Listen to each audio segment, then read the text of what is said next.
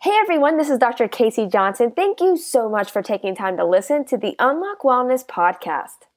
I know you're going to love today's episode with Kelli Tennant. Kelli is doing some amazing work, so I'm excited to have her on to share a story with you guys. If you've been loving the Unlock Wellness podcast, be sure to jump onto iTunes, subscribe, and write a review. It really helps me out a lot, and I really appreciate all of the feedback and support. Also, be sure to follow me on social media to keep up with the latest podcast episodes.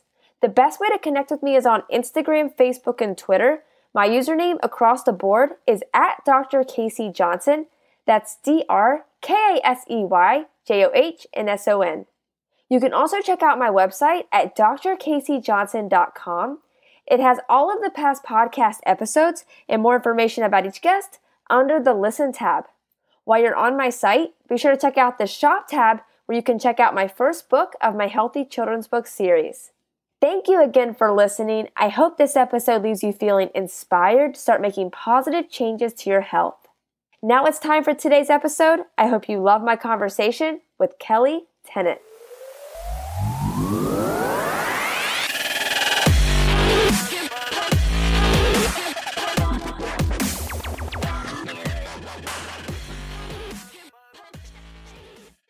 Welcome to the Unlock Wellness podcast. I'm Dr. Casey and excited for today's guest. I'm here with Kelli Tennant, and Kelli's work is incredible. After dealing with chronic Epstein-Barr virus for years being misdiagnosed, Kelli went on a journey to help her body heal in the most natural ways possible. And in an effort to focus on her healing, she left her successful career in sports broadcasting to focus on her journey and self-love, and now hosts Ceremony Wellness Podcast, where she has amazing conversations about health, wellness, and personal development. But I'm excited for Kelli to share her story with you guys and just all of the amazing work that she's doing. So Kelli, thank you so much for taking time to come on. I'm excited to have you. Thank you so much for having me. Your accent makes me so happy. I'm from West Virginia. You're adorable. I love it. That's funny. Nobody's told me that in a while, so hey.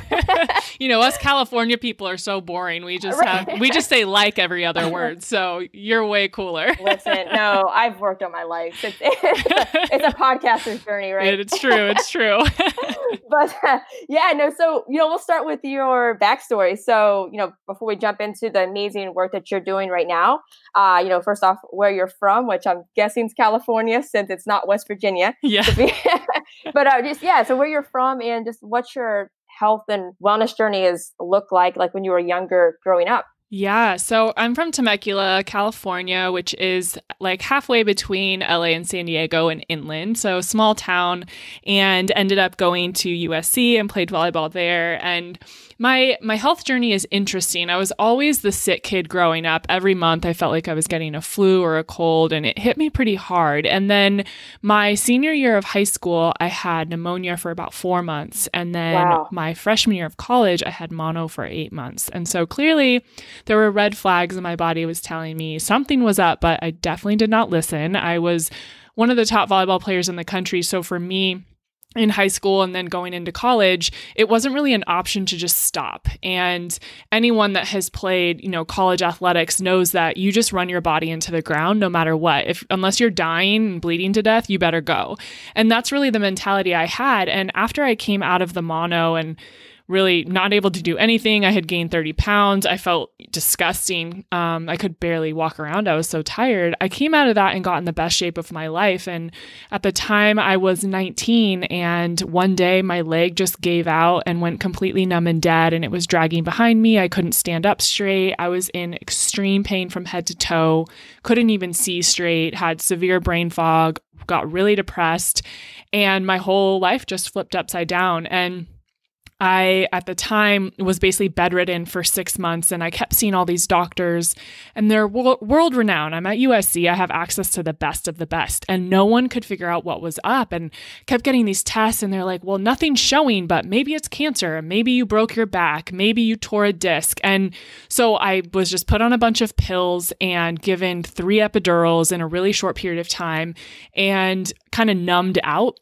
And then I came off of that and I just started getting worse and worse and worse. And after 6 months, I saw a rheumatologist and he said, "You have fibromyalgia. I'm sorry, but you're never going to play volleyball again. And this is it. Here's some Lyrica and go on your way." And for those who don't know, Lyrica is a nerve blocker and the most highly used medication for fibromyalgia. And at the time, my family and I didn't know anything else. We had only known Western medicine, and we obviously trusted this doctor.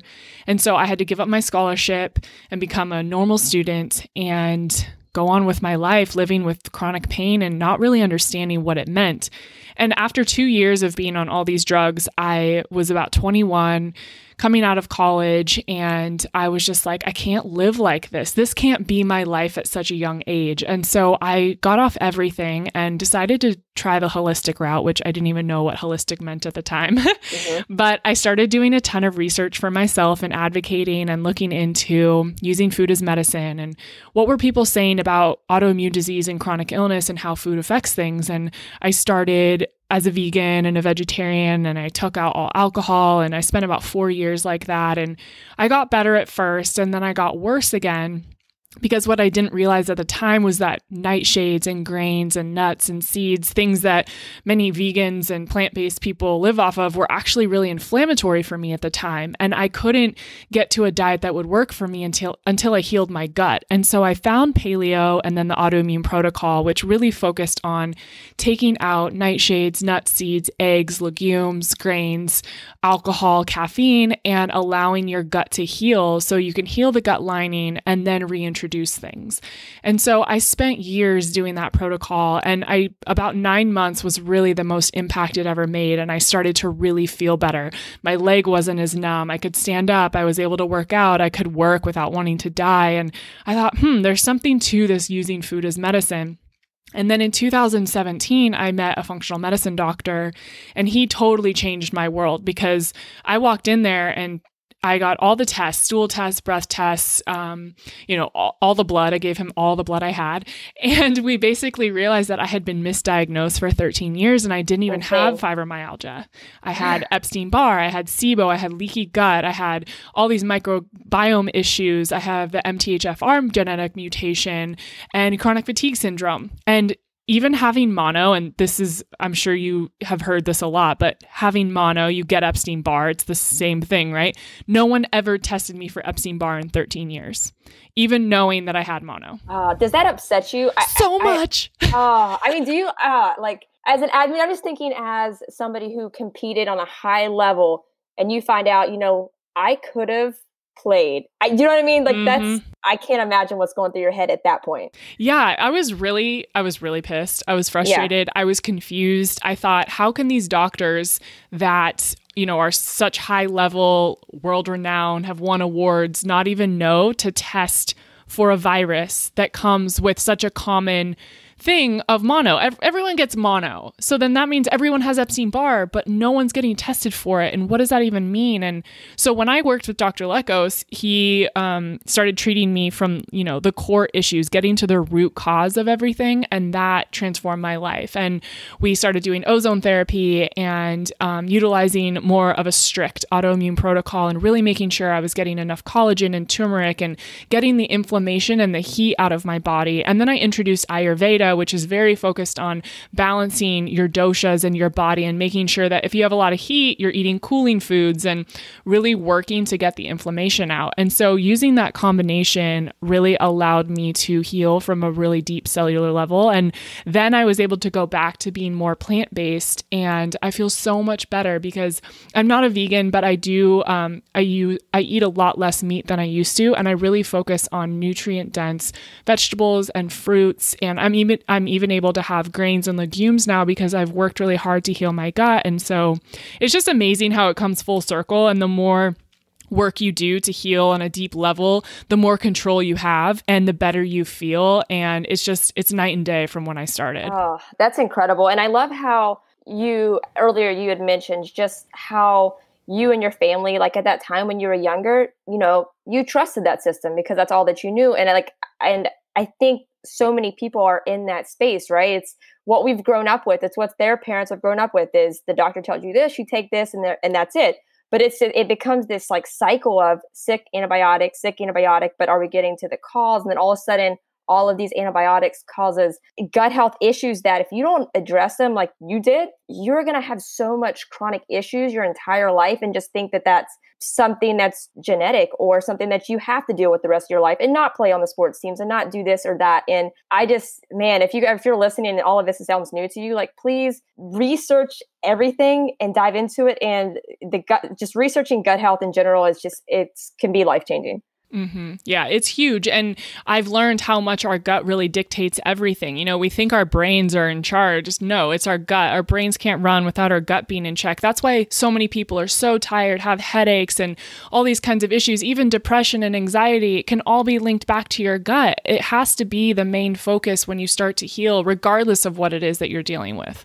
Exactly. And I mean, I know through this journey, like just learning how important like mind-body connection is, how it can affect your gut health, like you just mentioned, and just how powerful it is. Like, did it blow your mind once you started to really dive into how much our thoughts and even things that had happened to us in the past, like emotionally, how that can all just, like you said, full circle come around and really affect every aspect of your health? Yeah, I didn't really get or understand the mind-body connection until the last 16, 18 months of my life. And it was the last time that my body really shut down and I had to go on leave from work. And I realized that my environment and the stress that I was dealing with and different experiences that had happened throughout my life really impacted the stress levels that I was carrying and that stress burden on my body. And so when I started to really get quiet with myself, eliminate all the noise, and really start asking myself what it is I need and how am I actually feeling, and then making the correlation of,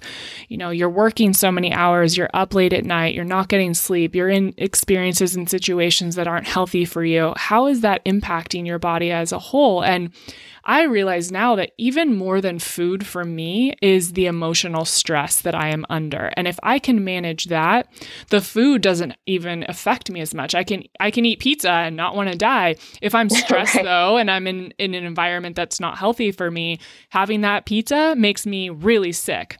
And so I think it's really important to just get quiet, take a step back and look at what your day-to-day is like and the toxic relationships, the environment, whether it's work or at home, the stress levels you're under, what you're allowing to consume you. And you mentioned the thoughts. Our thoughts are everything, and we can beat ourselves up and we can have anxiety about things that haven't even happened. And that really becomes such a heavy burden on your body, and that will take you down. And I truly believe that if your body is struggling and it's shutting down, which it does so often with chronic illness or cancer or things of that nature, your body is trying to tell you that it can't handle the burden anymore. And you have to come back to yourself and turn inward and say, what am I doing and how can I support myself?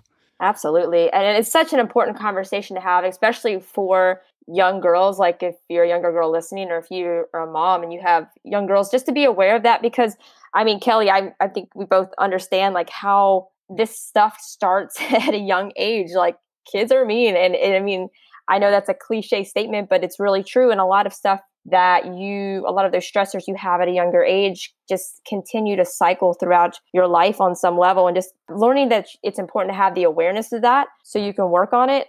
I mean, it's going to take your health to the next level. And I mean, for you, like how big of an effect do you think just addressing the emotional health as a kid can be just as you age, like as far as like generational trauma and things like that? Oh, girl, it is everything. I think that I went through a lot as a kid in terms of feeling a lot of stress and anxiety from a very young age and feeling this pressure to be perfect. And my parents are so amazing, and they did everything they could to make sure that I wasn't so stressed out. I mean, I never even got punished because my parents would always say, you're so hard on yourself. You're harder than we could ever be on you by grounding you or, taking something away. I was so hard on myself. And I look back at that now and I think about how much I beat myself up for not being perfect or doing one little thing wrong. And I was so scared to disappoint my parents. I was so scared to feel unworthy and unloved. And it would bring me to tears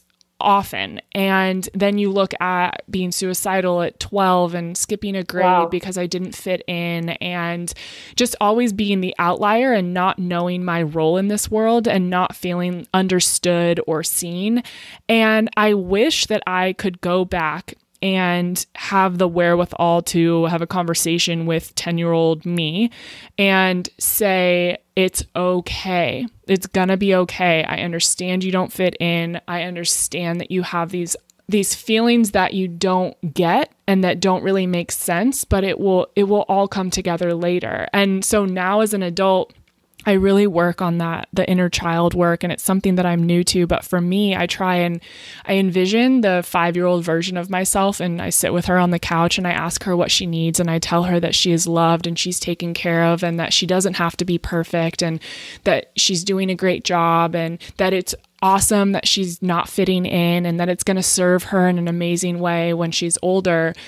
And it does make me sad to think back about how much that little girl suffered, but I think we all have some part of us as a child that went through something that we really need to acknowledge now as adults and give ourselves credit for, and just show ourselves grace and love.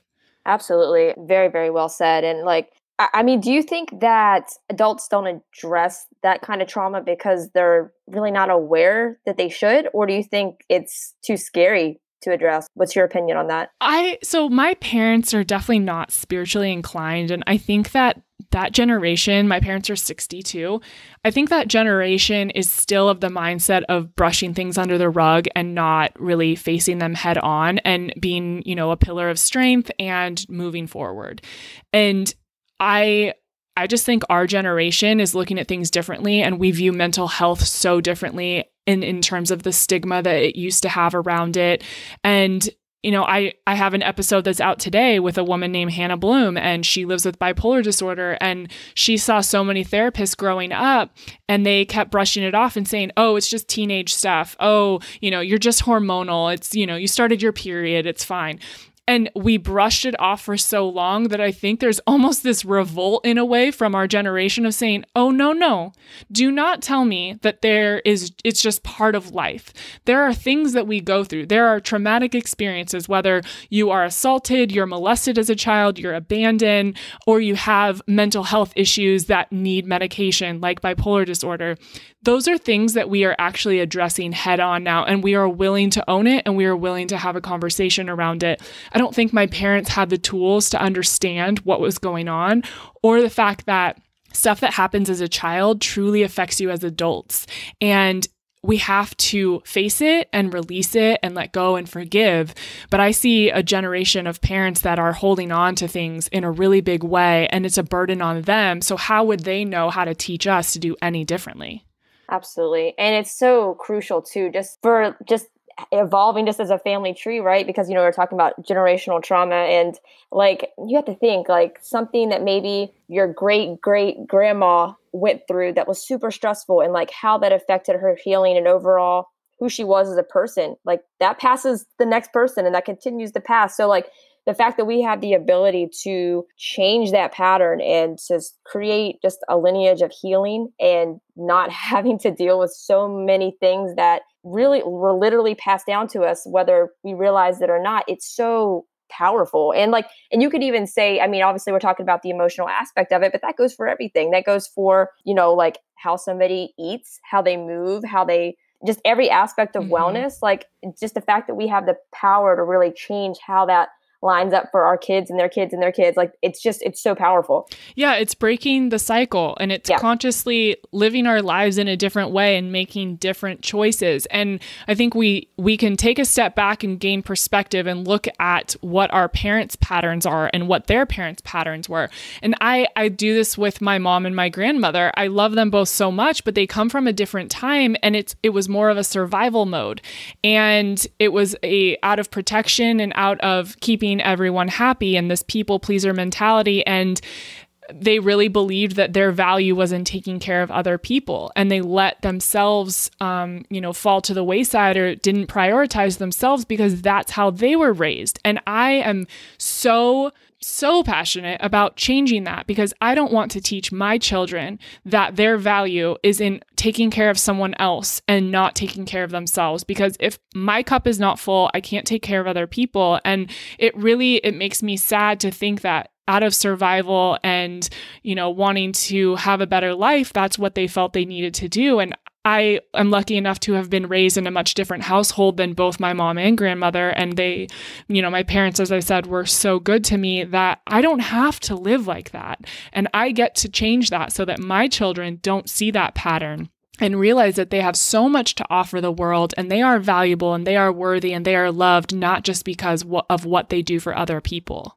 Absolutely. How has your journey been as far as just the personal development journey, just learning about just overall qualities of yourself? Like, are you a fan of like personality tests, or like, what's your opinion on that? Yes. Oh my gosh. So I'm still relatively new to this world, and it's funny because my boyfriend, he is so in personal development, and he actually is like a dating coach and a lifestyle design coach, and he works with clients one-on-one. So I listen to like his client calls, and I hear what he is sharing with people and the way he talks about this. And I'm like, damn, you are so far ahead of me. I don't even know what you're talking about. So I have like a day-to-day teacher, which is so incredible. I'm so grateful.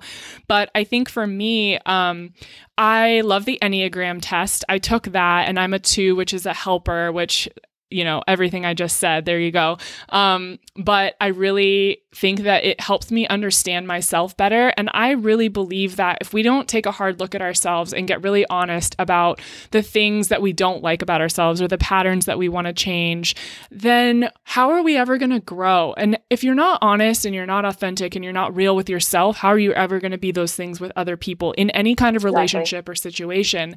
And it doesn't mean that you are married to this, type 2 on the Enneagram. It doesn't fully explain everything that you're about, but it can give you a better idea of who you are and why you operate the way you do. And what those have done for me is at least help me feel like I'm not crazy. And it makes me feel like, oh, I'm not the only one out there like this. These are the traits that I like about this. These are the traits that I would like to improve or change. And now I have the tools to do so. Whereas before, I feel like I was walking around blind in the world, no idea as to who I was or how it affected me or other people and why I was like that. And it just, I don't know, it gives me a little bit of peace of mind on a day-to-day basis that I'm not totally crazy. Just a little bit.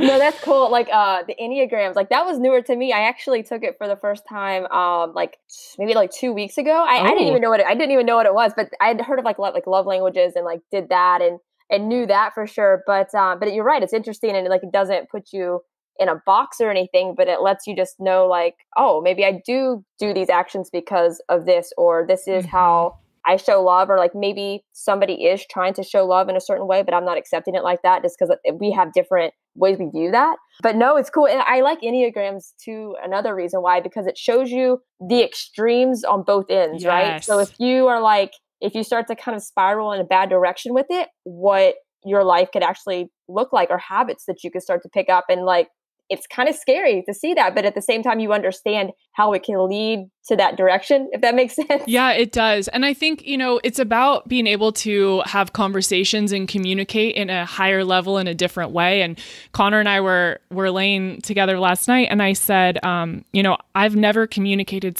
with someone like I have with you. And I told him, because he was kind of making fun of me because I was being sassy and kind of bratty.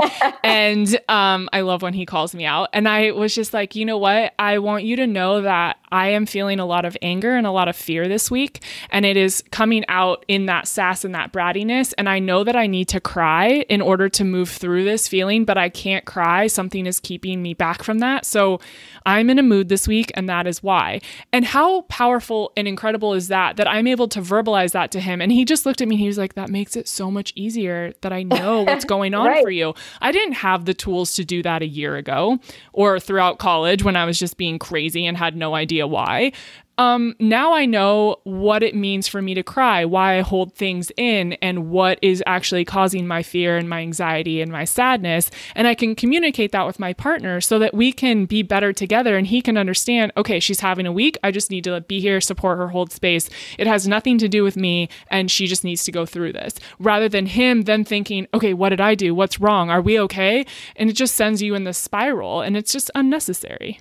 It is. It's like just next level awareness. Mm-hmm. And it's, I love it. I love it. So I want you to share about what you're doing with your podcast because I love it. And you're doing an amazing job, by the way. I think it's incredible. And yeah, so I guess when on the timeline did that start? You know, what inspired it and just how it's been going so far? Thank you. Thank you. That's so sweet. I had wanted to have my own show for a while, and working in sports, as you can imagine, you kind of get pigeonholed because if you're a sideline reporter, you interview players during or after the game and you ask specific questions about what happened in the game.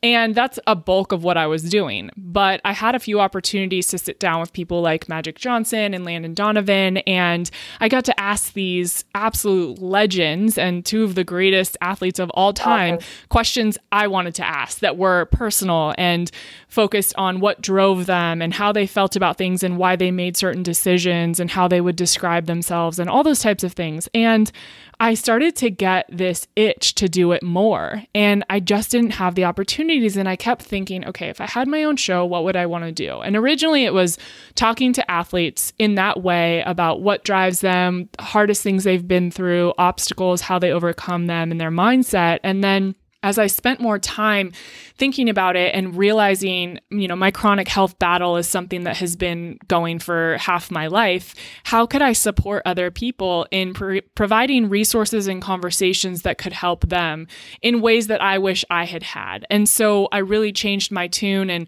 when I left my job last year, I pushed the podcast into being female focused and driven, talking about how to heal in a variety of ways, specifically support around chronic illness and alternative medicine and the mind-body connection. And I started getting guests on the show that are such game changers and have either been through their own chronic illness journeys or are founders of non-toxic companies, and maybe both. The woman I talked to from Indy Lee, she had a brain tumor and was given 6 months to live. She created a non-toxic beauty company and she's alive today and kicking ass. And so I just thought, wow, these are women that inspire me every single day. And I get to have them in my community and talk to them. And then we get to help, just like you do with your show, we get to help other people realize you can use food as medicine. You can use alternative methods of functional movement and chiropractic or energy healing and all these things that I never knew about growing up, and how that can help us heal on a very deep level. And then all the emotional work that you and I were just talking about and what that means and the impact it has. And we have created such a beautiful community of people that are so open and want to learn and are just having these eye-opening experiences with our guests that they never knew were possible. And they're really questioning the norm and they want more for their lives and for their health. And it's been so fun. And I love what I get to do every day. And it's been really powerful. And I'm so proud to be a part of it. Oh, I love that. And I mean, obviously the audience is learning a lot, but so are you, right? Like It's helping you along your journey. So for you personally, maybe what is one of the biggest takeaways that you've taken away personally from a guest? I'm sure there's been a lot, but if one just comes to mind, maybe something that's really like just hit you really hard, maybe during a conversation on your show. Yeah. You know what was super cool? There's this woman, her name is Dr. Patty Fletcher, and I read her book Disruptors while I was on leave from work and really sick. And I was looking for inspiration to get my ass off the couch because I was really in a dark place. And I read her book twice. And I was so just touched and inspired at the way she talked about women disrupting their fields, but doing so in a way that supported other women and breaking the mold and laying out the path for the next generation and changing the way we talk about supporting each other. It doesn't need to be a competition, and we only rise if we rise together. There is no individual rising. And I just thought that was so incredible. And so I reached out to her team, and this is before I ever even launched the show, and immediately had the support of Patty and her business partner, Heather. And when she came on the show, I had her book in my hand. I had highlighted everything. I took such intense notes. I flew to Boston to interview her. Like, this was more than Magic Johnson. This was like the interview of a lifetime for me. And I was freaking prepared. And you know what happened? We start talking, and I had no idea it was going to go there, but we started talking about ancestral trauma and how she has spoken to relatives that have passed on, and the spirits are in her life, and how everything she does is because she had an encounter with her great aunt and some other relatives that she had never met, and they had been through the Armenian genocide, and they came to her and in a vision and spoke to her and told her she needed to do this work for them, basically to heal generational trauma and to speak in a way that they were never allowed to. And I was sitting there, tears in my eyes, thinking, how in God's name did I get this to happen? Like, It was so crazy. And I was so grateful. And she had never talked about that publicly before. And I was so grateful that she trusted me in that way. But I thought, holy crap, I must be onto something, because this is the coolest conversation ever. And this is not who I expected to have this conversation with. Right. That's amazing. I love that so much. It's cool whenever you start to notice that, like, when you are like on the right path of where you're supposed to be, just how everything just happens so much easier than expected, and it just feels right. And I'm sure you've noticed that just throughout your with your switching with career, like it just feels more in alignment with what you're supposed to be doing. Yeah, it's amazing that you say that, because I remember going through sports for 10 plus years in television. I was constantly trying to force things, and I felt like, okay, if I get this job, then I'll make it, and then I can get this one, and I'm going to try and force this situation. And it never worked. I kept running into roadblocks, and I was just like, God, this is so hard. And I did have a lot of success, but it wasn't the way I thought it was going to happen. And I was constantly just fighting. And then when I started the podcast, it's just like with Dr. Fletcher, every single person I emailed, no matter how big they were, they all said yes, and they were all supportive. And I flew all over the country interviewing these incredible people, and everything just was so smooth, and it just happened. And I thought, clearly, this is how it's supposed to be. Life doesn't need to be a freaking battle all the time. And I think we think it does. And so we create drama and chaos, and we put ourselves in circumstances where we're constantly having to fight. And it's same with my health, same with my career, same with relationships. I was just fighting all the time. And it's when I took a step back and I really got quiet and I allowed everything in my life to be in alignment and just feel through it rather than force it with my mind. I felt through it with my heart, and everything just flows. And there is something so powerful in that. And I'm just bummed that I didn't realize that 10 years ago.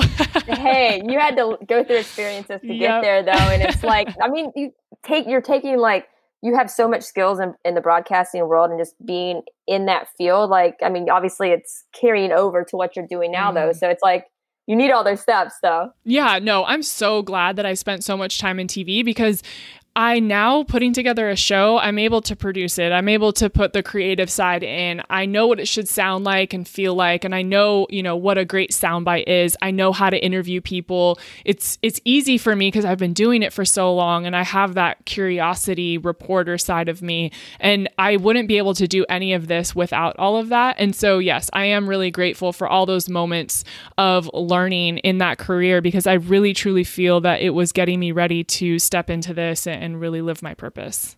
I love it. And you're doing an amazing job. Thank you. I'm excited for you because you're getting ready to have your ceremony wellness live. So you want to talk about what that is? Because like I saw it and I'm like, that's amazing. Thank you. Yes. Oh, I want you to come. It'll be so fun. When is it? It's October 5th in LA. And we have people flying in from all over the country. But you and I should talk because I have some ideas. But it's going to be a really, really special day. So basically what I have realized is that people, and I'm sure you feel this too, people that listen to the show, they always want to meet my guests or they want to connect with them. And we have people all over the country listening and they don't necessarily have access. And how many days do we have to give to go see healer after healer or doctor? And I thought, okay, what if I get everyone in one room? And so I've put together all of my best guests and the people that have changed my life in really profound ways. And we are spending an entire day together, and we'll have speakers. We're going to have different workshops where you can work with different healers that are in the room. And I'll be talking about my journey and some other things. And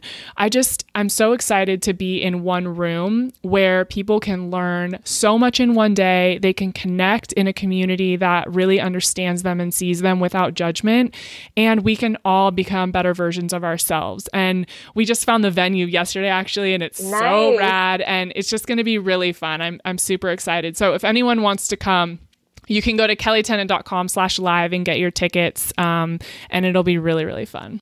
Kelli, the energy of that room is going to be insane. I know. I'm so excited. That's amazing. Yes. No, please. And guys, I'll put a link in the show notes. That way, if you guys want to go check it out, get more info about the event, and also subscribe to her podcast as well, go do that. And also write her a good review on the podcast, because that really helps get more eyes and ears over to the show. So be sure to go do that. And yeah, so is there anything else going on in the future? I know the event is a big one for you and just continuing to work on the podcast, but is there anything that you're working on that you just want to put out there and share? We have a journal that I'm really passionate about, and I think that journaling has changed my life so much in the last 6 months. And we talked about getting quiet and really focusing on what it is that we need. And the journal we created is all about the mind-body connection. And it's a very simple tool that you can use for 5-10 minutes a day. And it has prompts in it. And it helps you talk through with yourself what you're manifesting, what you want to let go of, how you're surrendering to what's happening, how you're feeling physically, what's happening emotionally in your life that is affecting that, so that you can see patterns that show up in your day on a day-to-day basis that are affecting you over time. And so often, I think we have all these thoughts in our head and we can't really understand what's going on because there's a million of them every day. And when I started writing things down, I started realizing what was really occupying my time and the space in my body. And I've been able to let go of a lot of that and just get more clear. And I have more of a clear channel for myself to feel through things and not be bogged down by what everyone else says and wants for me, but it's all driven by how I feel and what I want. And so I highly recommend, even if you don't use our journal, just journaling every day can make a profound impact on your health and just your mindset. And I find that I'm so much more calm and happy when I journal and when I take time for myself. Absolutely. No, I 100% agree with that. That's been crucial for my own journey as well. Just writing down the goals, making it like something you see and read every day. It's incredible. And like, can they find the journal on your website? Yeah. If you go to kellitennant.com/journal, you can find it there. Awesome. And then what is the best way, Kelli, for people to find you on social media? Yes. On Instagram, I am at Kelli M. Tennant, and our Ceremony Wellness Instagram is also up there. Awesome. And Kelli, just closing question that I ask every guest, but if you just had one piece of advice for the audience, maybe it's been your biggest takeaway on your wellness journey so far, but if you just had one piece of advice to give, what would it be? Choose yourself. Love it. Thank you. Yeah, no, that's amazing. Kelli, I love the work you're doing. And just again, thank you so much for taking the time. Guys, please go give her a follow, go listen to her podcast, subscribe, write an incredible review. And just, Kelli, thank you for all that you do. Really appreciate having you. Thank you so much. I appreciate you. Thank you guys so much for listening to today's episode. I hope you loved my conversation with Kelli. She's doing so much positive work. So be sure to go give her a follow on social media to keep up with everything that she's been working on. You can find her social media links that we talked about in the episode in the show notes, but you can also find them on my website as well at drkaseyjohnson.com. That's drkaseyjohnson.com. Click on the Listen tab. Then from there, you'll be able to see all of the past guests that have come on the Unlock Wellness podcast, read a little bit about each guest, and be able to click on their social media links, websites, all of that. So all of Kelli's information can be found on my site as well. If you guys loved today's episode with Kelli, be sure to jump onto iTunes, subscribe, and write a review.